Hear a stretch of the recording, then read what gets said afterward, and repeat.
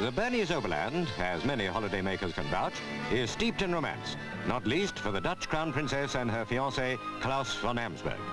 They're spending a fortnight at the chalet of the Dutch ambassador, where they met a year ago. In little over a month's time, they'll be married.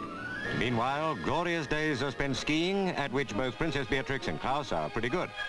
They know, of course, that wherever they go between now and the big day, March the 10th, hordes of pressmen will be in attendance. However, neither seems to mind very much. By the way, pictures of their wedding will be shown in Pathé News at this theatre. The princess's choice, he'd almost passed for a film star, is warmly approved by the Dutch people.